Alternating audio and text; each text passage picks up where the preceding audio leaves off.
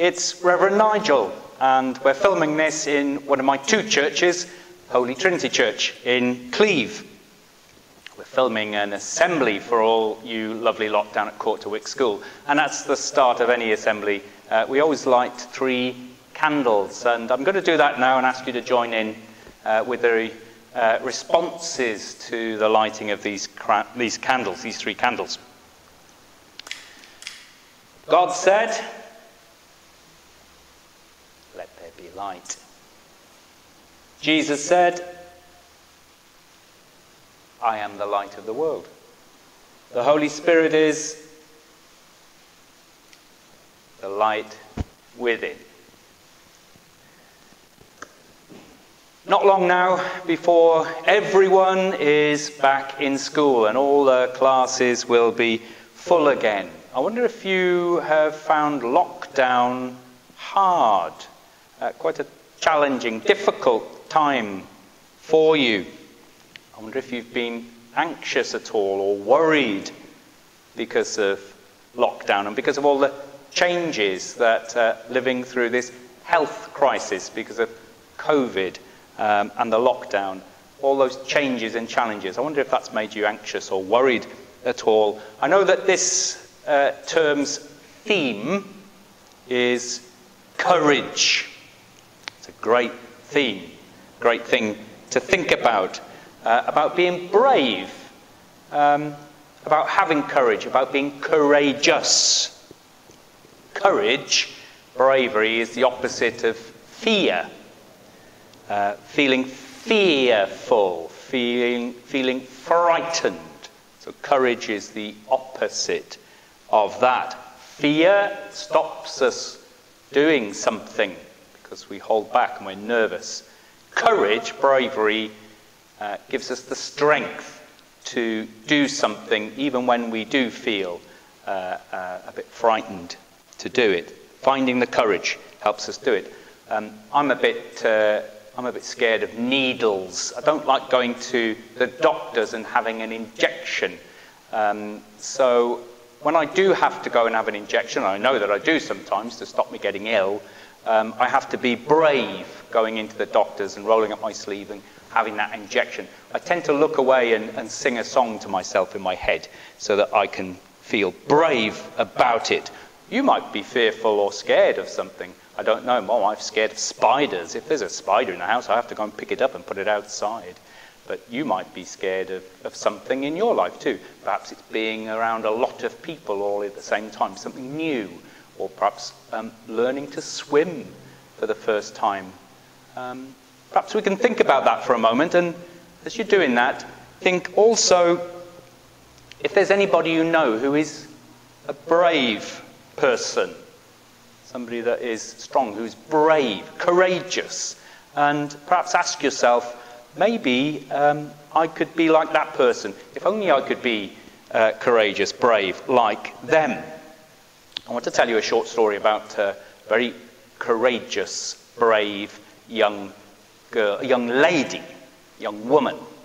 And her name was Grace Darling. Grace Darling lived 160 years ago up on the north coast of England. She was the daughter of a lighthouse keeper. You know, the lighthouse that is on all around our coasts, sometimes on islands, and they send out a signal, a light signal to ships if there's bad weather or if they're steering too close to the rocks. And Grace lived in a lighthouse off the coast on an island with her mother, father, and brothers and sisters.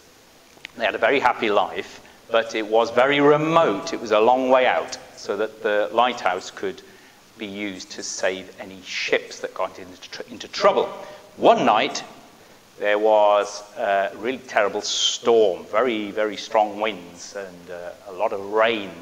And a passenger ship that was sailing to Scotland got caught in the storm. And even though they saw the light from the lighthouse, they couldn't manage to stay off the rocks. And the boat, the ship, hit the rocks and began to sink. Sadly, some people did die. They drowned that night. Very sad. Some people managed to get up onto the rocks themselves. And Grace who could see from the lighthouse, from the top of the lighthouse where she'd gone to check the light, that there was a ship in trouble. She ran downstairs and called to her father, and they got the rowing boat out, and they rowed from the island out to the rocks where the people were stranded now, in the dark, in the rain, in the wind, in the storm. And Grace's father got out of the boat and helped the people on the rocks, and Grace rowed the boat. She rowed it back and forth until they got the people off the rocks. 9 people were saved.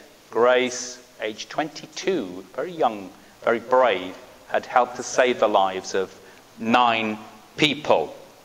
And as a result, we remember all these years later on, and she got a medal. She got a medal from the Queen, Queen Victoria, for her bravery, for showing courage. And she said, all I could think about was, as I looked at those people, of how I could save them, and I just found the strength to do what I did. So she got her medal. Very brave. I've got a medal. I've got a medal here that came from the last war, from the Second World War. It's called a Defence Medal. It comes in that box. It was presented to my wife's mother. Her name was Lavinia, and she worked in the Air Force. She didn't go abroad to work. She stayed at home and helped the brave pilots of the planes. She looked after them, and she looked after where they were staying. And anybody that was involved in that work, even though they didn't go and fight in the war, they helped, and they were brave in that way. And she got her defence medal. Maybe your grandparents have got one too. And I've got a medal for myself today because I told you I was scared of injections. Well, I went and got my flu jab before Christmas. I went down and got my flu jab. So I've got a B on my medal for bravery. And I hope that when I go and get my vaccine for COVID, that I'll be brave and I'll be able to get that injection all right, and then I'll be okay. So a lot of people are getting those injections, those vaccinations at the moment. Jesus' followers, well, they were sometimes frightened, they were sometimes nervous, sometimes scared. And on one occasion they were in a boat crossing a great lake, and there was a very fearful, very frightening storm that blew up on the lake. And in the boat, being tossed about on the waves, they thought they were going to sink. And they called Jesus, who was in the boat with them, and said, "Save us." And he stood up and he said some words, he said a prayer, and the storm just quietened down. He told his followers then not to be afraid, that he would always be with them, to have courage. And when they remembered that years later, they did. They managed to find that courage, that bravery, that strength. And God says something the same to us. I will always be with you, says God. And there will always be things to make us a bit afraid, even as adults. But God has promised to always be with us. And God is always bigger than all of the things that might make us that little bit frightened or scared. Remember that, and that might help us to find courage. I'm going to finish with a short prayer. If you like the prayer, you can say an amen, nice and loud, at the end. Let us pray. Dear God, help me when I am afraid to remember that you are with me, and help me to find my courage. Amen. And I'll see you all again, hopefully soon.